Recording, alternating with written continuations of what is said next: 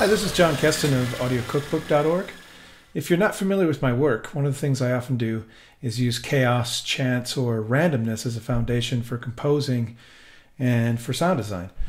I really enjoy this technique in particular when applied to sound synthesis. Not all synthesizers are easily randomized, and many produce better results than others. FM synthesizers, for example, are really good at this, and I've done a lot of work with the Yamaha TX81Z. And as it turns out, the Novation Circuit yields some of the best sounding randomized patches I've ever heard. So I thought I'd share with you how I've gone about randomizing patches on the circuit and let you hear some of the results. Basically, what I've done is I've modded the circuit editor with a drop-down menu that has options for randomizing all the parameters or particular groups of parameters. These group of parameters include the oscillator section, LFO section, the mod matrix, the mixer section, the envelopes, the filter, and the effects. In other words, the distortion and chorus. I didn't include the EQ in that. I have not included the macro controls in any of this. And the voice controls I left out as well. Now I may change my mind and add those later, or at least macro controls I think could do some pretty interesting things. So all I have to do is choose an option from this drop-down. If I choose randomize all, you'll see all of the knobs in the synth engine control, everything in the mod matrix. This includes all 20 mod matrix slots. The mixer section, the envelopes, the filter, distortion, and chorus have all been manipulated. So what does it sound like? Well, I don't know until I hear it either. So I'm going to play a little bit here. And in this case, we ended up with a very percussive kind of sound.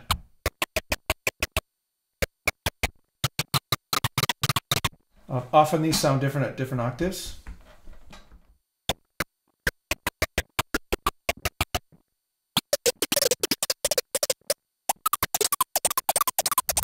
But let's try again. We'll randomize all and see what comes up next.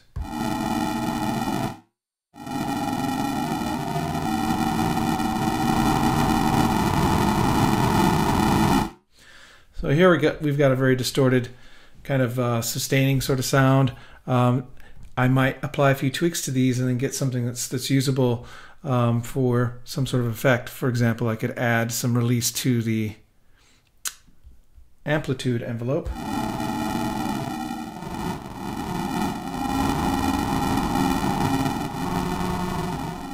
And of course, this is using a lot of the sample rate distortion that got randomly selected there. So let's try again.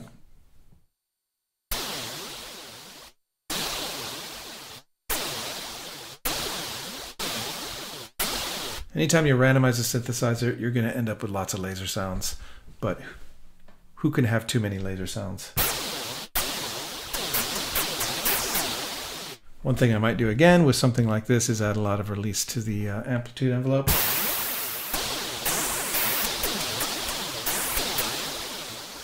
It's going to be the chorus that's creating most of that laser effect. So without the chorus, we hear more of a noise sound, which I could reduce the amount of noise in. And we could start hearing what's happening.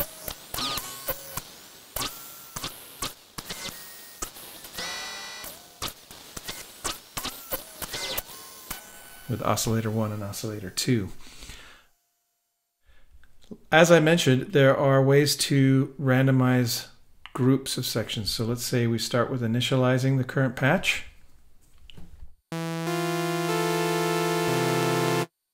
And then from the initialized patch, I'll try initializing just the mod matrix. What's that going to do? Randomizing all 20 modulation slots. You never know what's going to happen just by randomizing the mod matrix. Let's try it again.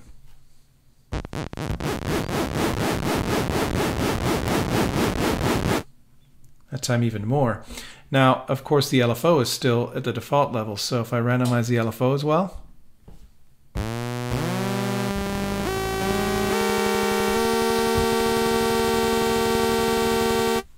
and so the LFO has been randomized, and we hear some lower frequencies and different waveforms and so on in there.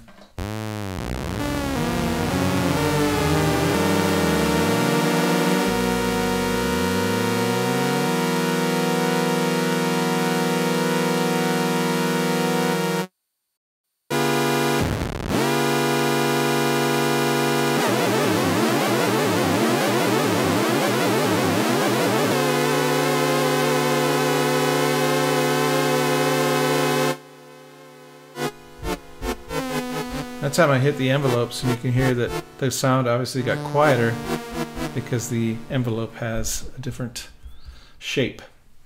All right, well, that's a few examples of what happens when we randomize this. I'll play some other of my favorites, and you can have a listen at those.